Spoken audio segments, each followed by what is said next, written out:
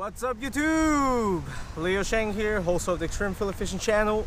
Today is December 28, 2015, almost New Year. I'm here in New Jersey, Lindenwold. So as you guys know, well, you guys may or may not know, I did a little quiz yesterday on my Snapchat. If you guys don't have me yet on Snapchat, go add me there, EXE Fillet Fishing without a G. Alright, so I did a little quiz yesterday for my Snapchat folks, and I asked them what should I fish for today: black crappie, Pomoxis nigromaculatus, or common carp, Cyprinus carpio. And common carp, apparently people really want me to catch some common carp. Alright, so common carp won.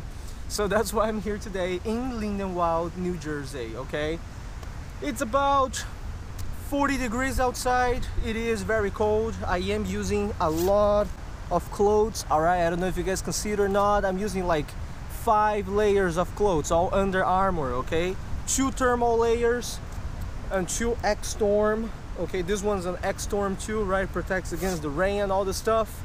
It is cold. All right, I'm using 2 layers for pants, 1 thermal, both Under Armour, 2 pairs of socks, you know, and my shoes. So yes, it is not a pleasant weather, 40 degrees, but feels like 36 because there is some wind today as well. Water temperature should be in 45-50 degrees because the past couple days it's been quite nice. Okay, so anyways, today I'm here at Kirkwood Lake. I'll give you guys a brief view of this place. So as always, follow me around. Okay, we got here Kirkwood Lake in Lindenwold, right next to the Petco Transportation Center. Okay, Petco is like right over there. And today I will be fishing for carp. This is my equipment right here. I won't be fishing Kirkwood Lake, but I will be fishing the spillway below Kirkwood Lake. So I will be fishing right by this pipe over here. Okay, hopefully we will land some common carp. This is a well-known winter spot for carp fishing here in Lindenwold. Folks do come here fish a lot. Water, well, water is a little bit high than usual, probably because of the rain, you know, but that doesn't really matter. It just makes the water warmer than usual, right? I told you guys recently it's been hotter than usual. See, you guys can have a view. This is the spillway here at Kirkwood Lake. Summertime, I usually have some good fun right over here. Okay, all right fellas, now that you guys have a view of this place already, let's go do some fishing. I got my equipment right here. I'll keep you guys updated on catching some common carp at the pipe. All right, hopefully we'll catch some common carp here today. I will be casting right around this area. Okay, and then I have an ultralight rod that I will be playing with the small pieces of nightcrawler right over here. Now, as much as I hate to see all this trash on the floor, sometimes trash can really help us out, okay? In a sense that this right here, for example, is irrefutable proof that someone has fished here for common carp before, yeah? And as I always tell you guys, I got myself here a little plastic bag. Inside my bag, I will be collecting some trash here after I fish. You know, you gotta clean up after others, unfortunately, because other people, it seems they just don't do their parts, you know. Remember folks, when you're outdoors, respect mother nature, yeah? Never litter, okay? Protect our environment. This kind of stuff, not cool. All right, let me start getting my stuff set up here. Hopefully we will land on some common carp today. Yeah. All right folks, let me just quickly show you what setup we're going to be using today for these elusive winter common carp. So to start, of course, a rod holder. Yeah, a rod holder, because seriously, you don't want to lose, you know, your rod in the water when the carp pulls your rod. Wintertime, carp fight much less than summertime, but they will still give you a very strong run. Okay, so you definitely want to have a rod holder. My first setup for tonight, I will pretty much just show you the rig because my rods and reels are different. Okay, but okay, anyways, I'm using a Shimano Sedona 2500 FD with my St. Croix Avid Pearl rod. a medium light. I'm using 10 pounds braided line, Cast King, okay? And the setup that I'm using, the rig that I'm using for today, is a slip sinker setup. I like to use this setup during the winter time.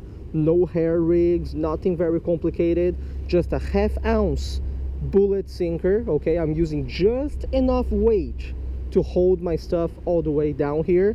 I don't know if you guys can see it or not, but if you see all this white stuff moving away, you realize that there is this little current right here. I'm using just enough so my stuff does not move all the way down, okay? 1/2 ounce bullet sinker with a little eagle claw, snap swivel, and is nailed hook size 6, also eagle claw. We're gonna put some corn on this hook.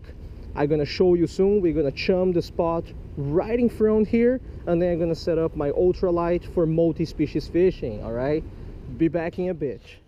All right, so we got our corn for the day. Where's my corn? There we go. We got our corn for today. Del Monte garden quality whole kernel corn. Let's see, which one did they use here? What the heck? They actually used a Del Monte, well, a different, you know, thing, but they actually also used a Del Monte quality one, you know. See, man, if this thing can catch fish, all right, this thing can catch common carp, man. Just don't trash your stuff around, yeah, man. That's not cool. Whoever won trashed this here at Kirkwood, you know, next time just clean up after yourself. All right, let's open this little baby here. Okay, there we go. We gotta release the juices. The juices are not, you know, we don't need the juices at all. It's a sticky, it is a sweet. It's gonna make your hand all messed up. All right, there we go, good to go. Open the lid, place it right next to my bag so I can trash it later. You see, there we go, man. This is the bait for winter time for carp. All right, whole kernel corn, that's it. There is really no secret, okay? And what we do, we just get 2 pieces. I like 2 pieces, but you can put more if you want. 2 pieces of whole kernel corn and put it on your hook. You see that? Just to cover enough of your hook, but I like to leave the tip exposed, so when the fish strikes, you know, he will see the tip right away, then he will get hooked. As for the casting distance, check this out. I'm not even casting, all right? I'm just gonna dropping it right here. There we go. You see, right around there. That's it. This is all I need. Let line go, right? Don't move your sinker into the rod holder. Make your line straight. Okay, so no slack line. I don't have a slack line right here, you guys can see, right? And that's it. Now the secret for carp fishing is that when you carp fish, you need to chum, all right? So this is what I do. During winter time, fish's metabolism is not as high during summertime. Don't chum a lot. This is about enough. 10 to 15 kernel corns in one spot. All right, that's it. Because there's a little current, I cast to the right of my bait. So when it falls all the way down, it's gonna be right on top of my bait. I gotta do the same thing for the second setup now. Hopefully we'll be able to land some carp. We will see.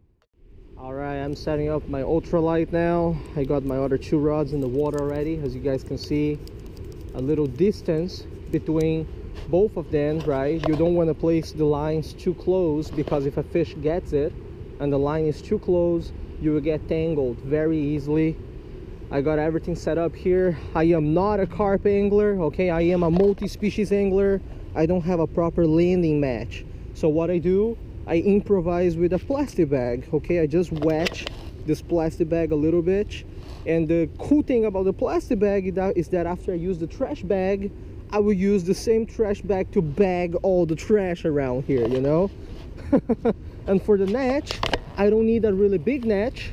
It doesn't matter how big the carp is, this little trout net should be enough, you know? We will see. I wanted to bring my big net around, but then, you know, on the other hand, it's quite a hassle to bring such a big net on public transportation, you know? I came here by train, right? All right, let me set up my ultralight. I will be using a size 10 hook on my ultralight with small pieces of nightcrawler. Just do some little multi-species, you know, while waiting for the carp. And then, you know, I'll come back if I catch any fish. All right, fellas? hopefully we will land some fish today on this cold winter day. Whoa, whoa, whoa, whoa, whoa. We got a small bite here. We got a small bite here.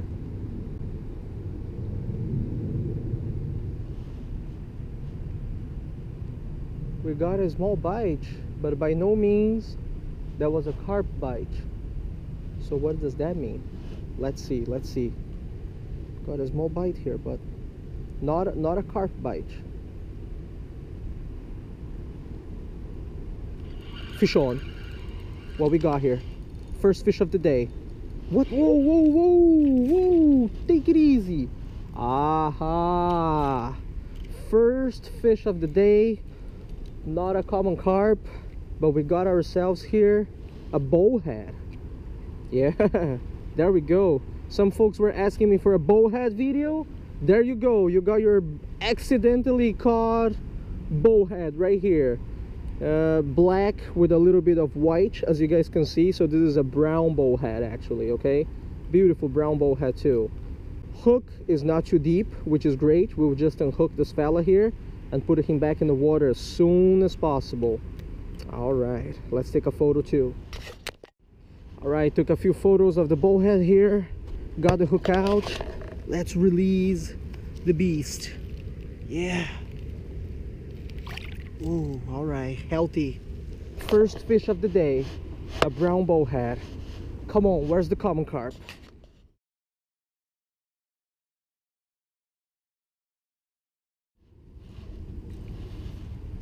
All right, we caught a little brown bowhead just now, right on top of our chum. So what happens after that is you want to chum just a little bit more every time you catch a fish, okay? Because the fish may have eaten already all the remaining of your chum. So since I just caught this little brown bowhead, check this out. Yeah, not a lot, just about 10 pieces of kernel corn for winter time. Chum right here. Oh, I chum a little bit too far. Okay, 5 more pieces right over here. Yeah, done. Now we wait for the carp. Oh, little bite here. Fish on. Second species of the day. Second species of the day is a bluegill. First a little brown bowhead, now a bluegill. All right, quick photo, quick release. There we go.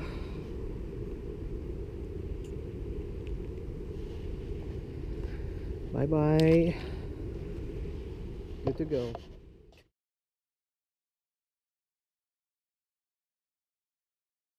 All right, this is what we gotta do. I'm gonna cast right over here, right over there. Ooh, missed it. See that? Right over here. Let's see. Ooh, missed again. See, there's a fish right here. I know it. I'm dropping the night crawler. It's getting whacked. Woohoo! See that? Some fish. Bluegill whacking my night crawler here, eh? Some winter fun here. Add the pipe at Kirkwood Lake. Let's see if we can catch some more. Right over here. Right over here. Look, plack. Let's see. Whoo! Second bluegill. There we go. And this is how we do multi-species angling, you know? You just keep catching fish, and sometimes different species come by. All right, let's see, let's see. All right, come on, nightcrawler, do your job. All right, fish on. Third bluegill, third bluegill. All right. Bang, yeah. Not bad, you know? For one nightcrawler and a size 10 hook, this is good action right here. All right, again. Let's see if we can catch anything different here. All right, come on. All right, fish on. Man, another bluegill. There we go. And you know, ultralight setup with a small hook, it's always fun. You take your kids out, doesn't matter how cold it is, and you catch some fish, you know? That's amazing. All right, one more. Oh, anything different? No, still It's still a bluegill. Okay, so we caught 5 bluegill here. As you guys can see, plenty of bluegill here close to the pipe. Beautiful fish. All right, beautiful fish. Gorgeous. All right, let's focus now on my other 2 rods here. See if we can catch anything on them. Yeah, some common carp, please. All right, I'll be back if I catch some extra new species here.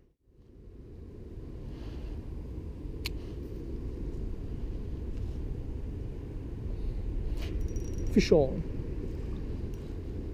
Oh, all right, the bluegill are getting a little bit bigger now. I like that. I like that. This one here is a little bit bigger than the previous ones. Okay, say hi to the camera. Hi.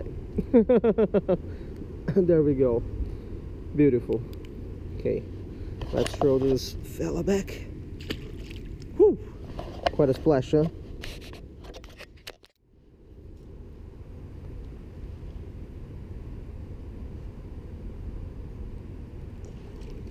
What?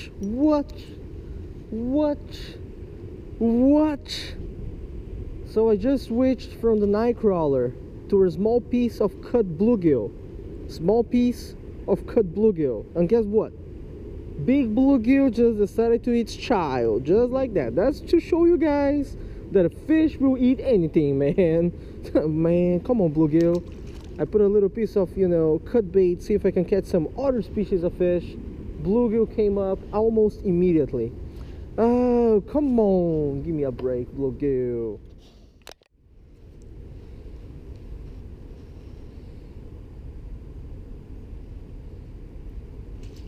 All right, and the sizes, whoa, species number 3 of the day. This is not just any bluegill. This is a hybrid. I'm 100% positive. Yep, this is a hybrid. Now, a hybrid between what and what? This thing certainly has some green sunfish in it. So let's see. Yep, it has some bluegill. You see the blue in the operculum right here. And it has some green sunfish. You see yellow over here, here, and here. There we go, man. On the little bluegill cutbait, species number 3 of the day. Let's take a couple photos. All right, took a few photos of this fish here. This fish has a big mouth, big enough for me to actually lip it. Yeah, little hybrid between green sunfish and bluegill. Whoa, there we go. Goes peacefully. Species number 3 of the day.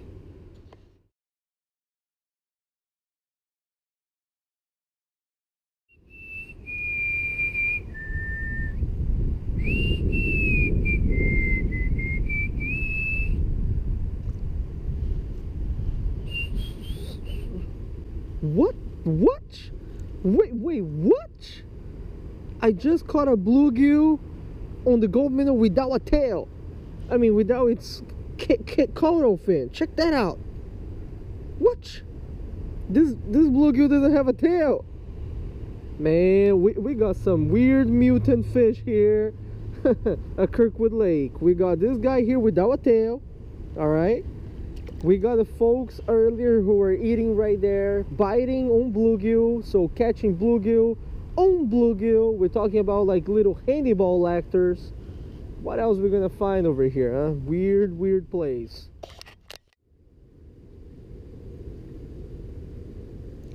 Fish on. All right, big bluegill on the gold minnow. Grassy fella too, see that? Gold minnow, 1-inch Berkeley, alive. Gold minnow never fails to disappoint. Yeah, on a 164-ounce trout magnet jig head. Crushing the bluegills, but you know, no new species or anything. That's a little bit sad.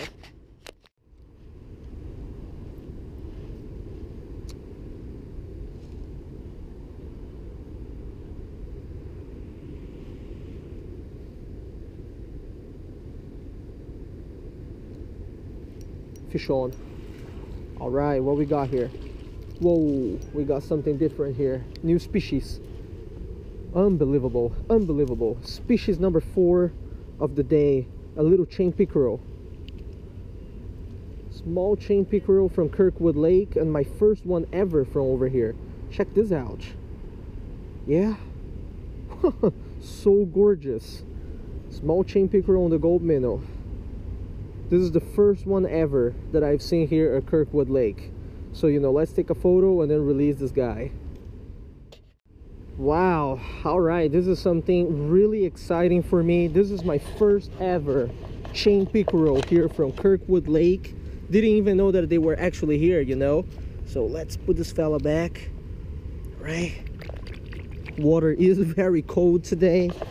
Wow, truly gorgeous. That was the species number 4 for the day. What a surprise catch, you know, on the little gold minnow. What a surprise catch. That's what I say. Micro fishing at its best, you know.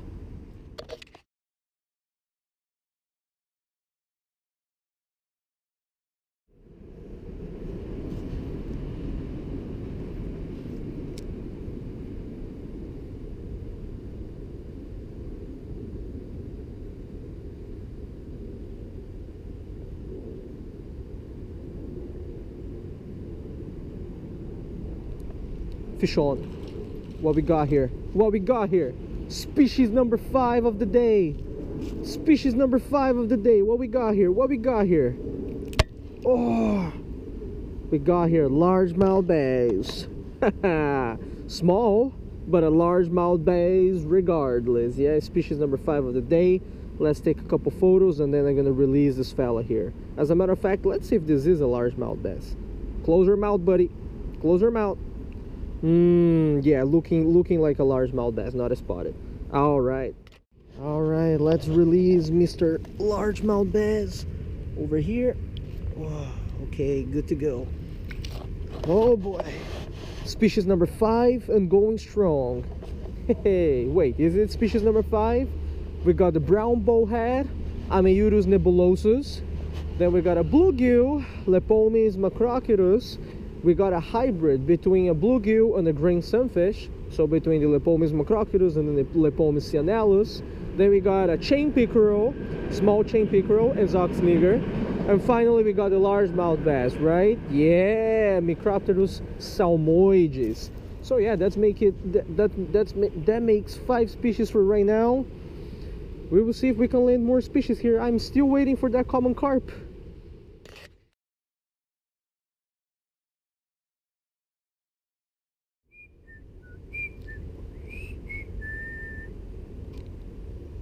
All right, woohoo! Species number 6 of the day, the black crappie, Pomoxis nigromaculatus. Yeah, 6 species for this day, 40 degrees out here Fahrenheit, you know, winter time. It's pretty good for multi-species. All right, let me take a few photos of this guy. We're gonna release it. All right, let's unhook this little fella. Unhooking was pretty easy. Let's release it.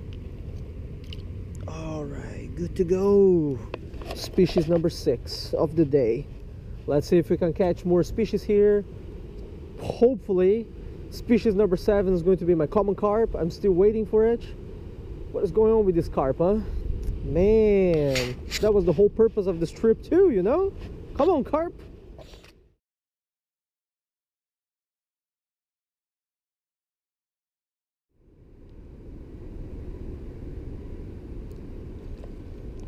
All right, little black crappie on the gulp minnow, 1-inch gulp minnow. Small, but come on, let's be sincere, yeah, very gorgeous. Okay, I'm not gonna take a photo of this little fella since we already have a photo of a crappie. Fish on. What we got here? Whoa, you gotta be kidding me, man. God damn, this is the smallest black crappie that I have ever caught in my life. Now this is what, oh see, and this is why you call them paper lips. All right, man, no, we gotta take a photo of this little fella. Wow, this is by far the smallest one I ever caught, black crappie. This is what I called micro fishing at its best, man. This is true micro fishing right here. Wow, let's take a quick photo. Oh no! It's alright, it's alright. The fish fell on the leaves. Still very active. Aha! Now let's release it. This little fish is good to go. Yeah! Man, that was the smallest crappie I've ever caught. Another record for me in terms of smallest one. So beautiful.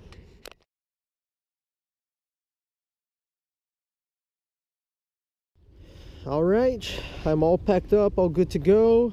Now we gotta collect some trash here at the Kirkwood Lake. Yeah, I had this trash bag here with me that I was supposed to use for, you know, as a landing match, but hey, I didn't land any carp, so I didn't really use it in the end. We're just gonna use it to collect some trash, starting by this little ugly t-shirt here that someone just decided to leave right here on the banks of the Kirkwood Lake. That is just amazing. Yeah, all right, follow me around. Let's see what we can find around. Yeah, there we go. Lure box, a little Rebel lure box. Okay, we got here, oh my god, of course, alcohol. Okay, whoosh, man, this is disgraceful. This is the can of corn that I opened today, right over here.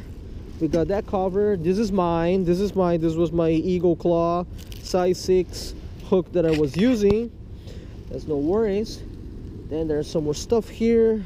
What we got here? A little Rapala jointed lure that someone used here. I never collected the bag. This is just amazing. Yeah, and I mean, I know I won't be able to collect everything here. It's here. Look at this. Yum blue lemonade, like yum dingers, you know. I know I won't be able to collect everything, but there you go. Mustad, Ultra Point. But you do what you can, right? This is what I usually tell people. Another Rapala box. And you know, people who do this kind of stuff, people who go out there and litter, seriously, you guys should be ashamed of yourselves, all right? I'm saying this right away. And there is nothing wrong to be ashamed of oneself, okay? But if you are ashamed of yourself because you litter, you should stop doing so. Yeah, see, the can of corn that I showed you guys earlier, bottle of water, all dirty right here. Check this out. Yeah, like I said, I know I won't be able to clean everything here, but you know, it is a good start to at least clean the spot up. You know, if nobody does anything about it, it's gonna remain dirty forever, right? That's why sometimes, as I like to tell people, you're gonna really clean up after others, you know. Go-gurt, man, I love go-gurt. You know, I just don't throw the stuff around. Another Rapala box, shed wrap, you know. Anyways, I gotta keep collecting some trash here. I'll be back soon. All right, so there we go, calling it a day. You see, I picked up all the trash here. Look how clean this place is now, huh? Look how clean it is. Ready for someone else when that person comes here to fish. You see that? Oh, look, all the trash here. And as I told you guys, I can't pick up everything here, you know, but you just gotta do what other people don't do, you know. You gotta pick up after their stuff. And there's a trash can. There's a trash can right over there. So do you know, I'm throwing this right over there inside the trash can where trash should be. Unbelievable. And people just trash all around. All right, anyways, it's quite ironic. We came here to fish for common carp, and common carp is a species of fish that we did not catch. We caught 6 different species of fish, no common carp. So right now I'm going to Laurel Lake, see if there's anything there. If nothing, oh wow, and it's starting to rain too. If nothing, call it a day and go home. All right folks, tie lines.